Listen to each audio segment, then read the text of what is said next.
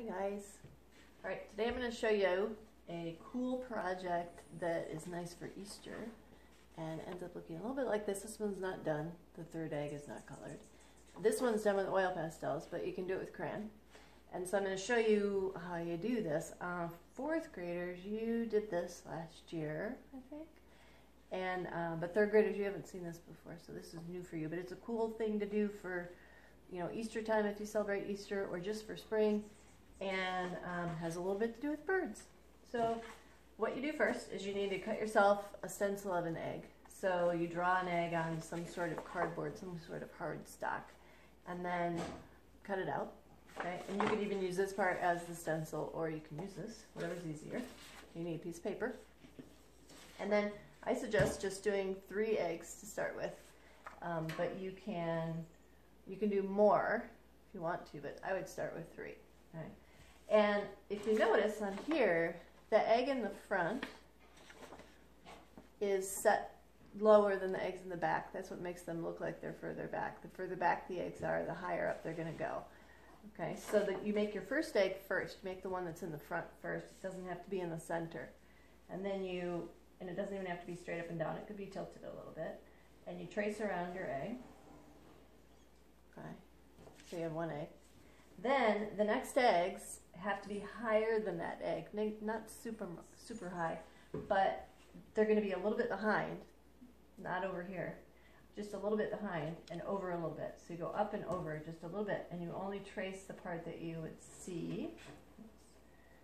And then maybe make one on the other side. Make this one this way. So make sure it's higher than this front egg, and go around just the part that you would see, because you wouldn't see this part, right? And then you end up with this, right? Doesn't have to be in the center. I could have had just 3 eggs and the last one behind this one, but I didn't. Then you need a light and a dark version of the same color. Or if the color itself is light, like pink or yellow, then you can use white with pink or yellow. And you have to imagine that the light is shining at the front of the egg. So where the darker part would be is going to be where the light can't get to. So it's darker around here, kind of like in a smile shape. And it's very light and bright in the front and on the top. Okay. The last thing you'll do is the shadow on the bottom. So I'm going to show you how to shade one. I'm just going to use, I'll do a pink one so you can see, but like you would use dark green and light green could go together, or dark blue and light blue. But I'm going to make a pink egg, and I'll use white with pink, because or I could have done a red egg and used pink with red.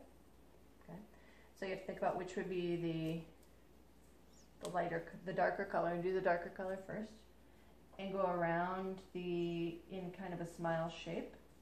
When you get to the edge of your egg, you want to go super slow and find the edge of your oil pastel, because eggs are smooth, not fuzzy. So if you go too fast, it's just going to be fuzzy. Okay, and you go around like this, make kind of a smile shape, and don't put that oil pastel away, because you're going to pick it up again.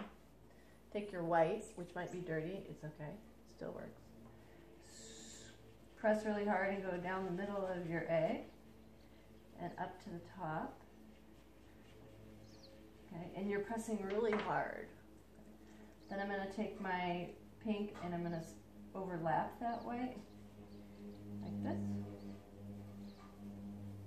Go around the egg, like that. Whoops. Okay. Around. Then I pick up my white again. I'm going to keep going back and forth, mixing them, because remember, the oil pastels are like paint sticks. It's oil paint on a stick.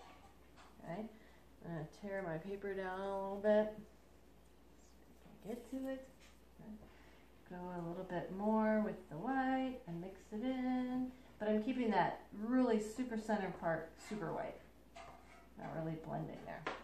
Then go around one more time around my edge, maybe add a little bit more paint. Okay. And some white again. And I end up with you end up with all these little shavings that you have to get rid of. Okay, and I messed up just a teeny bit there. But then you have your egg like that. The last part is black. I'm just going to use a crayon. Okay, black shadow, which wouldn't be in the very front very much. It would be a teeny bit in the front, but more of a blurry shadow that would come off either side, like that.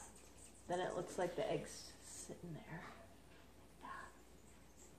Okay, so again, if I'm going to do a green one, take my dark green, go really slow on the edge so that it's smooth. Okay, don't want to mix it with my pink. I can only see this side, so this is like a half a smile. And I take my light green, go in the middle, and all the way at the top, pressing really hard. So when the time when I slow down is when I get to an edge, because I don't want to go and make it fuzzy looking. Okay, and I need, I think, a little bit of dark over here.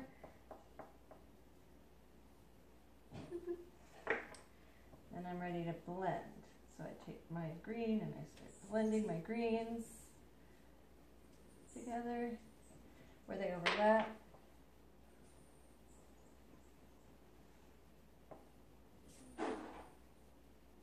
I'm actually going to put a little bit of dark there. Alright.